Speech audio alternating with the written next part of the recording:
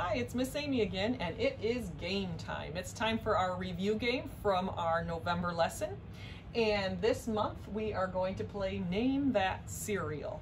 And so it's kind of like the candy bar game, but we're going to name cereal if you get the question correct.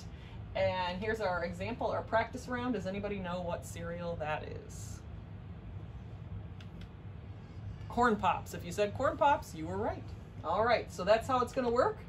I'm going to ask you a question. If you get it right, you get to name that cereal. So the first question I want to ask you is, do you remember where in the Bible our Bible lesson came from? I told you a certain book in the Bible, and if you were paying close attention, I bet you'd know what it is. Anybody know?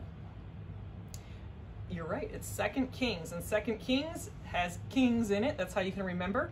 And if you have a Bible of your own, you can look for 2 Kings, chapters 6 and 7, and you can read this story yourself. So anybody know what this cereal is, since you got that right?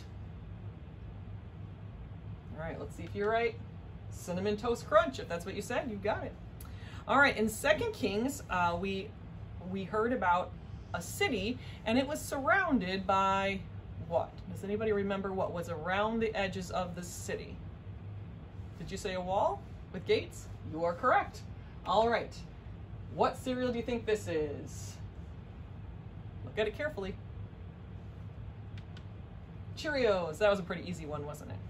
Okay, well, around the city there were walls, and enemies came outside of the walls of the city, and the people inside were trapped, weren't they? They couldn't get food, and they were starving, and the king started to blame someone. Who did he blame? Does anybody remember who this man was, who the king was blaming for this famine that was taking place?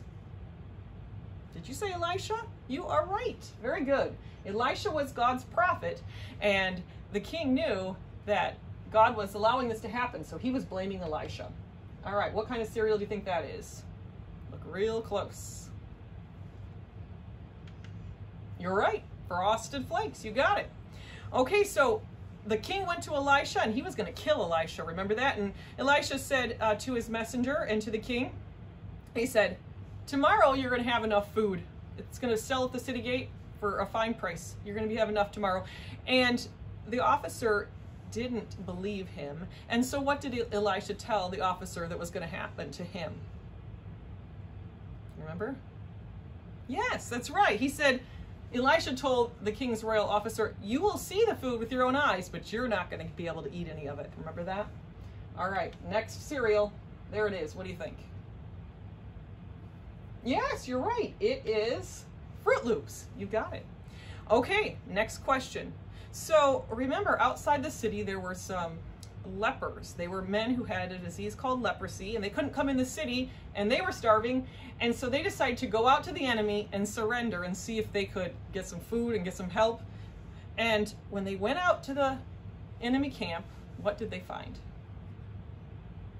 That's right, they found nothing, right? They found nobody. They found stuff, but no people. They found that all the people, all the enemies had fled. They had heard a noise, and it was actually a noise that God had made, and they thought it was the enemies coming, and they ran away. And so they left all their stuff there, but there were no people. Nobody was there.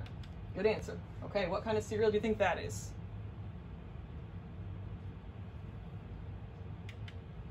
Captain Crunch. That's one of my favorites. That's a good one. Okay, so the lepers went out. They see that there's no enemy there anymore, but there is food. There are tents with food and clothes and silver and gold and all kinds of stuff. Remember that? And so they start gathering it all and hiding it and gathering more and eating and drinking and having a great time. And then they think, oh yeah, the people back in the city, they're still starving. They don't know about this good news that we have found. And so we should do right. We should go tell them. So they went and told at the city gates. The people went and told the king, and it was the middle of the night. And at first, what did the king say? This is a tricky question. Does anybody remember? Yeah, he didn't believe them. You're right. He said, I bet that the enemies are out hiding behind the bushes, and then when we come out because their camp is empty, they're going to attack us. But then he eventually sent people out to see, and sure enough, it was empty camps. The enemies had fled. God had caused them to hear something that they thought was the enemy, and they had run. God had rescued the people who were trapped inside that city. And so when that happened, everybody flooded out to get the food. And what happened to the royal officer that Elisha had told, you're going to see the food, but you're not going to get any. What happened to him? You're right. He got trampled at the city gate, didn't he? He was out there trying to sell some of the food, and the people in their excitement trampled him, and he died, just like Elisha said. You were listening. All right, here's the next cereal. I bet some of you have eaten that one.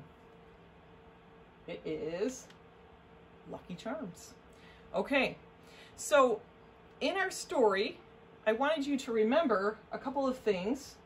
One was that God takes care of us even when we don't realize what he's doing. Even when we can't see it, we know that God's at work.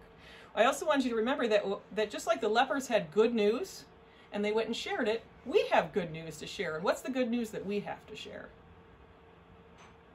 Yes, you're right. The good news that Jesus came to earth and lived a perfect life, and he died on the cross to pay the punishment for our sins so we can be forgiven. We need to share that good news, just like the lepers shared the good news about that there was food and things for them outside the camp. Or outside the city, in the camp. All right, what's that one? Anybody know?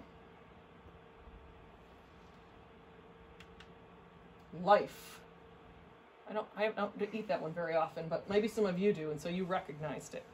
All right, you guys did a good job with that game. I'm glad you've been listening, and next month we're going to have a new Bible story, and it's going to be a Christmas story, so make sure you come back and hear that one. I'll see you then. Bye.